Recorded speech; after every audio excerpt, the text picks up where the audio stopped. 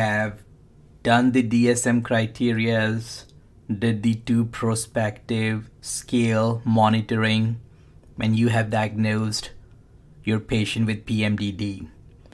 Let's begin the most important section of this podcast, which is treatment. Before I go into the medication options, let's briefly discuss what studies have shown us in terms of effect of lifestyle modification with these symptoms management. First is aerobic exercise. Well, there are studies which shows that in late luteal phase, there is a decline in endorphin levels, which can contribute to these symptoms, especially the premenstrual symptoms in some women. And this study shows that a regular aerobic exercise can increase the release of endorphins. And they recommended that if a woman perform at least 20 to 30 minutes of aerobic exercise each day for at least 3 days a week, beneficial effects will be seen in premenstrual symptoms. That's number 1, no side effects. Number 2 is reducing caffeine and alcohol intake. And a few studies have shown how premenstrual symptoms get worse with caffeine, with alcohol, and even with salt intake. That's number 2. If possible, reducing caffeine intake, avoiding alcohol, more benefits of that. Now, number 3, other than exercise and avoiding food, calcium supplementation. Now, this is very interesting.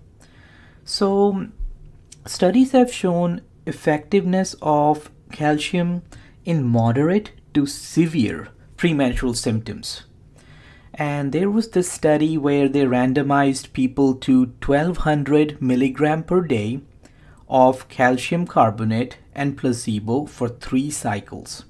And what did they found?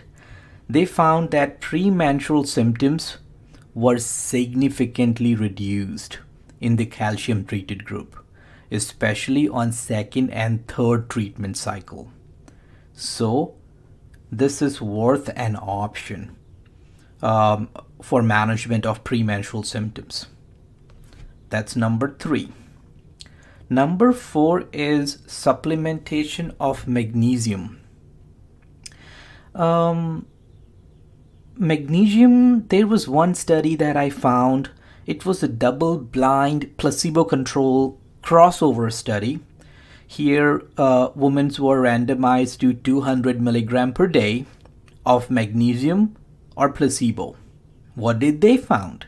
Well, they found that women who received daily magnesium supplementation had a significantly lower symptoms of fluid retention, which is, you remember that table that I showed you? Physical symptoms, weight gain, breast tenderness, swelling of extremities, abdominal bloating. And this was actually noticed by the 2nd cycle of treatment. So worth an option, 200 milligram per day of magnesium. 5th one is vitamin B6. And there was one study that showed this 50 to 100 milligram per day range can be beneficial in reducing the symptoms, but be mindful here. If you increase the dose beyond 100 milligram per day, it can be harmful. So staying below 100 is an option if you decide to use vitamin B6. Now, these are the non-pharmacological option: aerobic exercise, reducing alcohol, caffeine, considering supplementation with either calcium, magnesium, or vitamin B6.